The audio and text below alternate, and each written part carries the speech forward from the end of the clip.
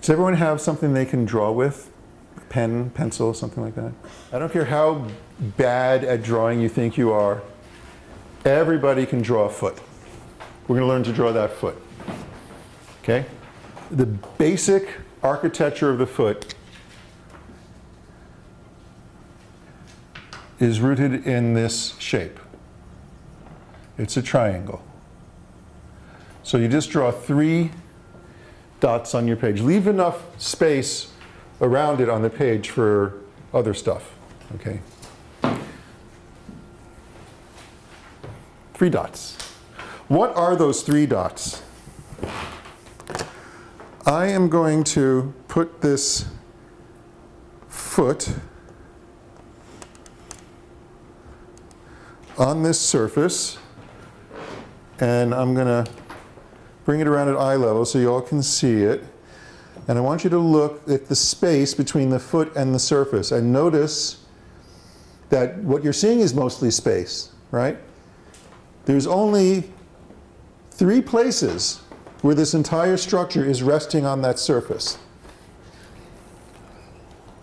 So this would be like that.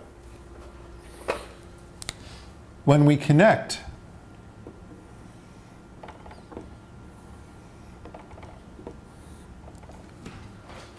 those points, obviously we're going to get a triangle. If the points are where the weight is traveling downward through the skeletal system into the ground, then what do the lines represent? Arches. That's where the support of the earth can travel back up into the system, where there's a spring. These are spring-like structures. Right? And what particular function each of the points and arches serves will become clear when we look a little more deeply into the overall structure of the foot. To complete your drawing is very simple.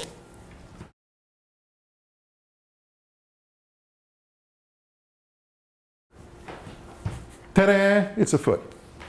Everyone can draw a foot. So you've got your initial foot strike. Okay? This sthita part of the foot. Okay? This lateral longitudinal arch that runs through it. Its job is to take that downward force of your weight coming into the surface and absorb it in that lateral longitudinal arch. And then what happens is there's a transfer across the transverse arch. It transfers it across the metatarsal arch and channels it out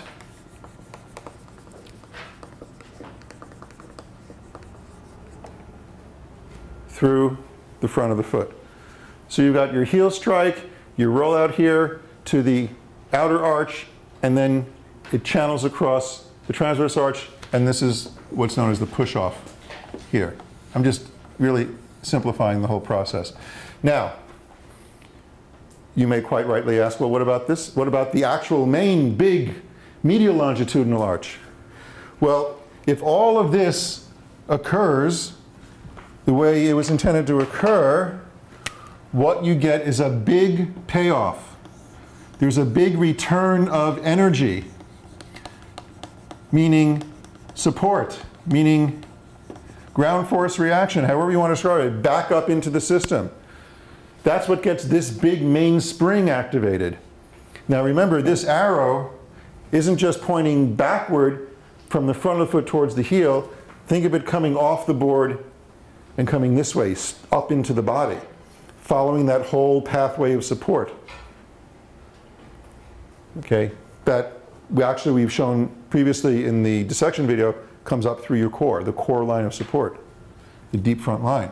Okay, so it's all of this that gets that to happen.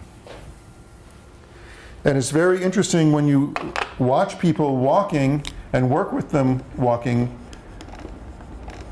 from this perspective. And that's what I'd like to do with us for the last section of class here, is to actually give you a practical demonstration of how all of these concepts come together in observing and working with human gait. We have a room full of humans. You all have feet. You all manage to walk here some way or other. So maybe we can do that. Yep.